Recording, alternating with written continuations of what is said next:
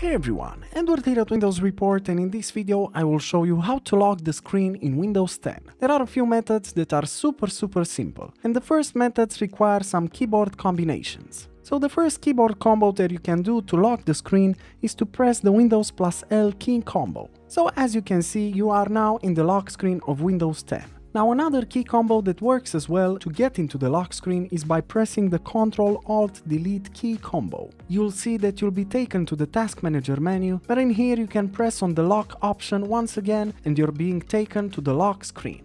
And lastly, another useful method is to lock your screen via the Start menu. To do this, press the Windows button in the lower left corner and then select your profile picture or profile name. Now, after you select this option, you'll see that you have another 3 options. So just click on the lock option and once again, you're back into the lock screen.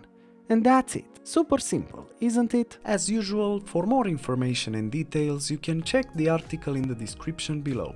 And if you enjoyed this video, just make sure to like and subscribe to our channel. Thank you.